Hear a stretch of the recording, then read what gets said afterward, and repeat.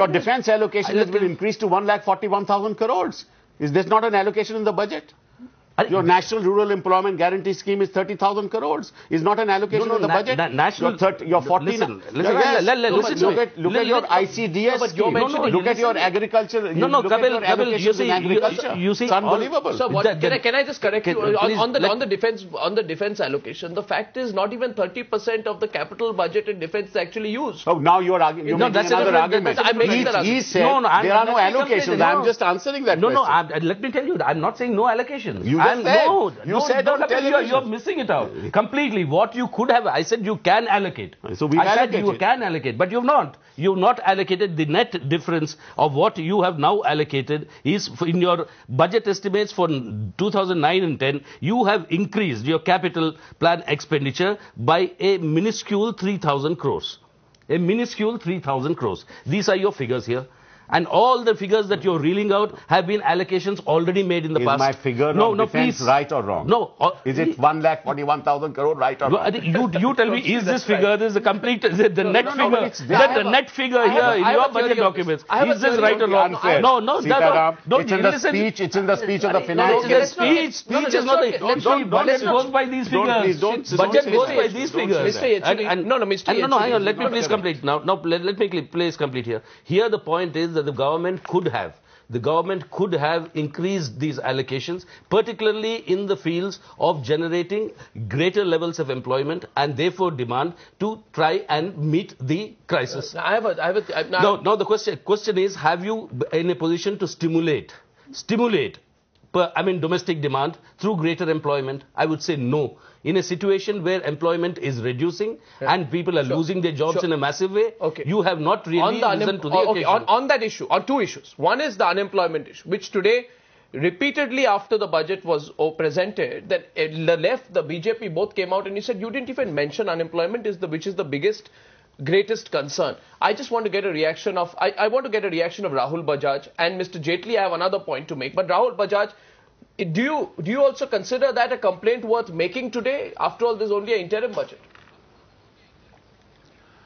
Arnab, I'm squeezed between the BJP and the Congress and the communists. So these people are fighting and not giving a chance to the common man and the citizen and the customer and the business people to do anything. Now, whether there's a Lakshman Rekha or what is propriety, what is not propriety, that is not important. I mean, that is important. Nobody is saying break the constitution. I'm not suggesting that. Maybe I will go back and read my constitution again, which I read when I did my LLB in 1960. Main point is, as somebody said, I agree with Jaitley, Arun and Sitaramji in different ways. This is a crisis situation. People are not buying anything. They are either they have lost jobs or they are in the danger of losing jobs, and they need confidence, they need a job, they need income levels, they need some tax benefit, not the rich, not the companies. I'm talking of the 700-800 million people of India. Something should have been done for them, not the continuation of the past. That is continuing. You can spend money till end of July with a new budget, a new government. There is 4 months, minimum 4 months before the new budget comes in, whoever is the government. We can't wait for 4 months. This is, I think this is absolutely wrong. Something could have been done to provide employment over and above what has been done in the past and to create demand which would kickstart industries both in the public and the private sector. Maybe, I'm not saying kerosene may be difficult, even diesel may be difficult and LPG may be difficult. 3 to 5 rupees per litre price of petrol could have been reduced.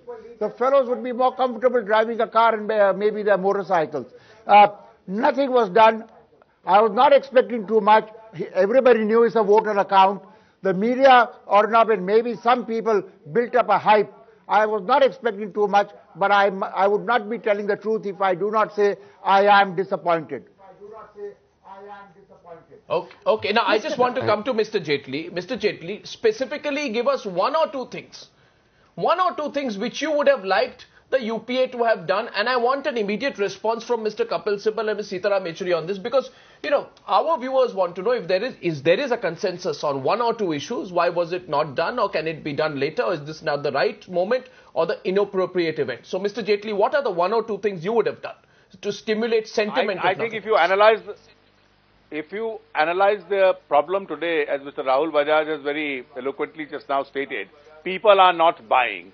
And therefore, you have to make more money available with the people. You make more money available with the people by rationalizing taxes, by leaving disposable money with them. Budget was an opportunity to do that. You can also nudge the Reserve Bank into releasing more liquidity into the market, rationalizing interest rates. The government can prime up the economy, create more jobs by making heavy investment into the infrastructure. Now, these are all things which direction for which should have emerged out of this budget. I think the budget became a drab statement of account and it lacked that basic direction which the government could have used this opportunity to do. You would have done it. You said you would have done it. But Mr. Jaitley, where is the guarantee that the BJP would not have stalled Parliament saying that this was impropriety personified if such announcements had been made by the government in the first place?